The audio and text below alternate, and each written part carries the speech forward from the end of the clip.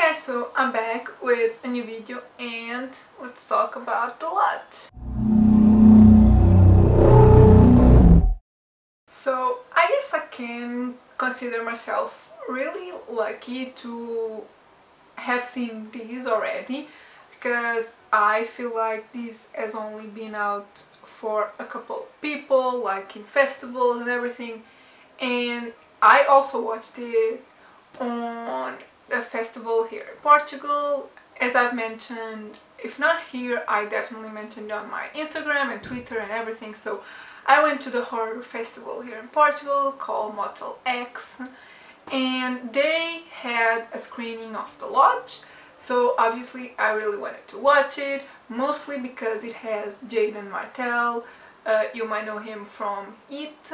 Is Bill, the kid version of Bill, and yeah, I really wanted to watch it mainly because of him, and also I watched the trailer and it looked interesting, and it's by the same directors as Goodnight Mommy, and although I didn't really like that movie, I was interested to see if they get better. So yeah, without further ado, let's get into it. So if you don't know what The Lodge is about, it's basically about two siblings um, that spend 2 days alone in a cabin, a house in the mountains with their stepmom. And as you can imagine, stuff starts happening as it usually does in isolated places, and yeah, I'm not going to say much more because I actually think the trailer does a good job at not telling you what it's about. So yeah, I'm going to leave it at that. The movie stars not only Jaden Martell, as I mentioned before, but also Riley Keough, Leah Malto, I don't know if that's how you pronounce it, and Richard Armitage. They're all actors that I kind of know. At least I know really well, as I said, Jaden and Riley Keough. And I also know Leah from one of the episodes from Into the Dark. The only person that I don't really know is Richard Armitage, but I'm sure I've watched something with him. Post that, let's get into my thoughts. First thing I have to say about the movie is that it's so unpredictable. It's not your typical horror movie, a bit just like Goodnight Mommy, but in my opinion better. But it's not the jump scare type of movie.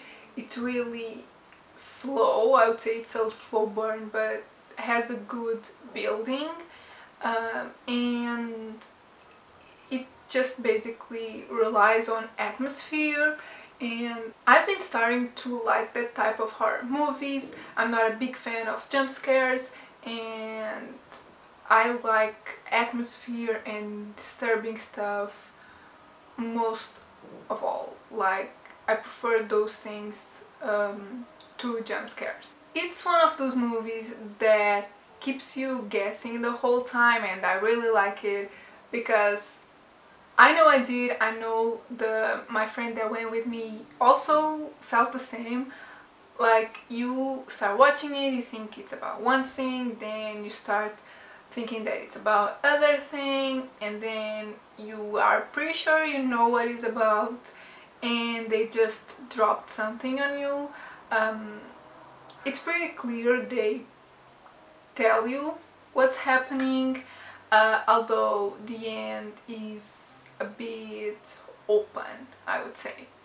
But you get what it's about. Like, it's not one of those movies that you just feel awkward and you didn't really understand. No, it tells you what happened, but it just like makes you keep guessing the whole time until almost the end, which I liked. Actually, I have to say, I never thought I would like this as much as I did, mainly because I didn't really like Goodnight Mommy, so I went with kind of low expectations. I didn't think this would be bad, but I wasn't that hyped, which I think turned out great because I really liked it.